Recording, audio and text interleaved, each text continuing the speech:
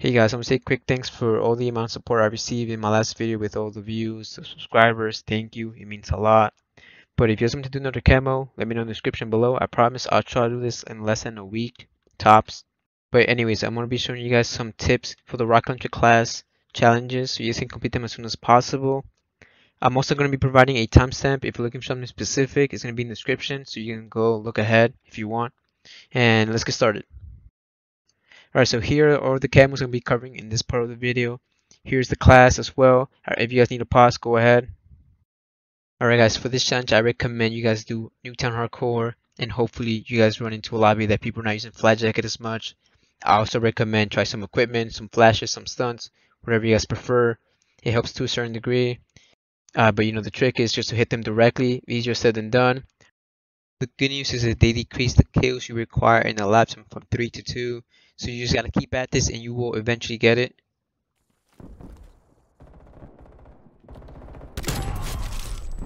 Alright, I'm also gonna be showing you guys some trick for the Cigma. So if you guys hold something lethal or non-lethal, the gun will shoot from its hip bar instead of ADSing. I recommend you guys to use it with gun-ho so you guys are able to run around instead of walking, which can get you killed pretty easy. I'm also going to be showing you guys some clips of me using this trick so that way you guys can decide whether to use this or not. Up to you guys. It's detected.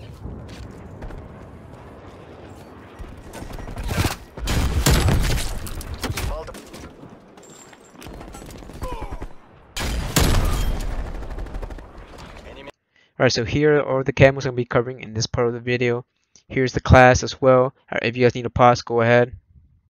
Alright, this is a pretty easy camo for the Cigma. You guys can do all those 3 challenges at once. I just recommend you guys go to Combine Arms, Assault Mode, find the map cartel, and camp in the back of spawn. You just want to place your assault packs, set up camp, shoot anything they put up in the air, and I'm going to be showing you guys how many kill streaks I get at the end of the clip. Enemy spy plane grounded. Enemy spy plane inbound. Hostile spy plane. Hostile counter spy plane Engaging established counter above. spy plane. Enemy spy plane inbound.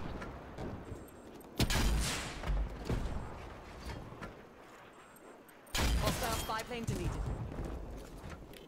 Neutralized counter spy plane.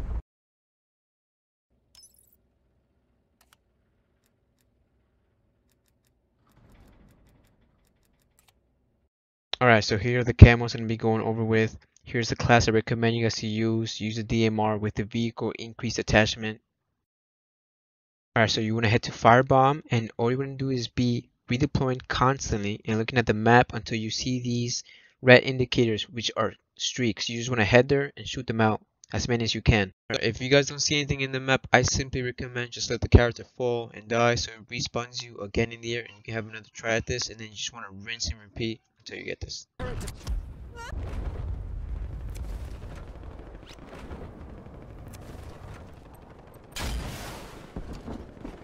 Destroyed RCXD. Alright, so for the vehicles, as long as you guys get those medals, the takedown or the breakdown, it should count. Doesn't matter if you get the kill or not.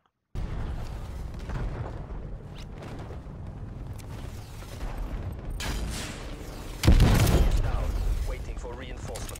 Alright, so for the RPG and the thumper, since they don't have that lock-in system, I just recommend to get close to the vehicle or the streak as close as possible so you guys can get those direct hits. Hostile artillery targeting active. Net call. Incoming artillery. The sentry turret is down. Destroyed. Heads up. Destroyed RCXD. Prime the dirt. Trophy system active.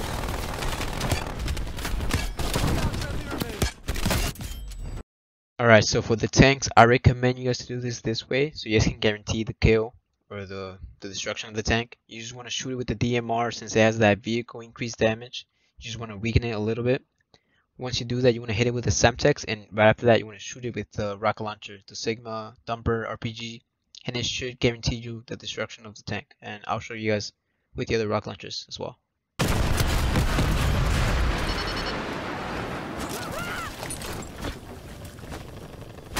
Supply drop inbound.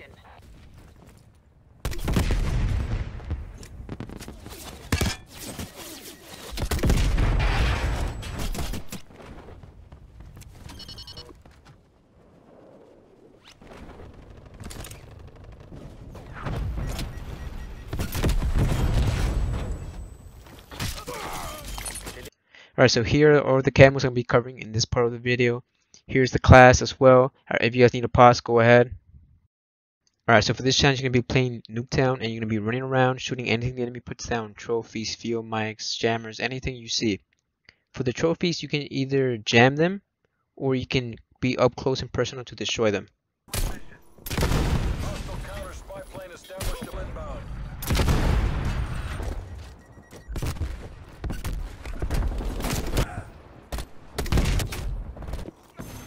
Think hardpoint. Alright, so here's the RPG camo I'll be covering. I also recommend you guys to use that DMR again with that vehicle increased damage attachment.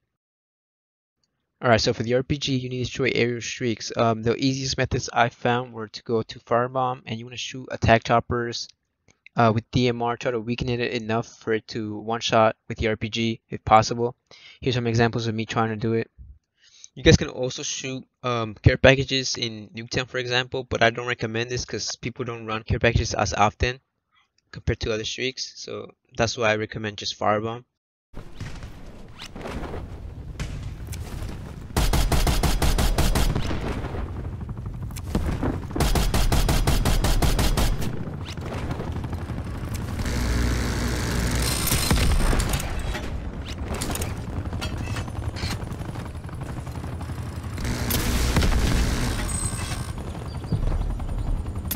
The kill chopper destroyed. Alright, another aerial streak you can destroy is the UAVs and the counters. So the counters will take about 2 RPGs, so you want to shoot it with the DMR first and then shoot with the RPG. But your best bet is to just do Ruka. Don't do any of these on the other maps. They spawn you way too low. It's not worth it trying. And here's an example of me actually hitting a UAV on the Alpine, and you can see how difficult it is.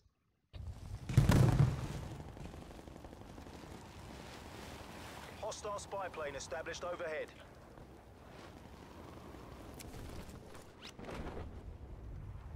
Hostile spy plane.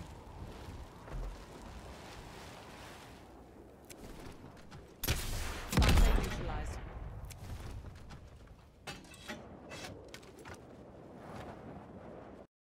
Alright, so this is the last 2 camos, and this one's kind of an update on the long shots from my last video. So I was receiving some comments on people saying that they were hitting the shots, but it wasn't, giving them the long shot medals. So I believe this is the reason why it's not giving you those long shot medals. So in this clip, I'm shooting this enemy across the map, right, in my spot that's in the middle of the map, and I'm getting the long shots, right? Good effect So on what I target. think people are doing is they're shooting their shot and then they're leaving the spot. So the way the game is set up is you need to be 50 meters away from the kill. So right now I'm going to be shooting at him from the exact same spot, location, everything, and I'm going to be running towards the middle. And you can see that I don't get the long shot medal anymore. Body dropped.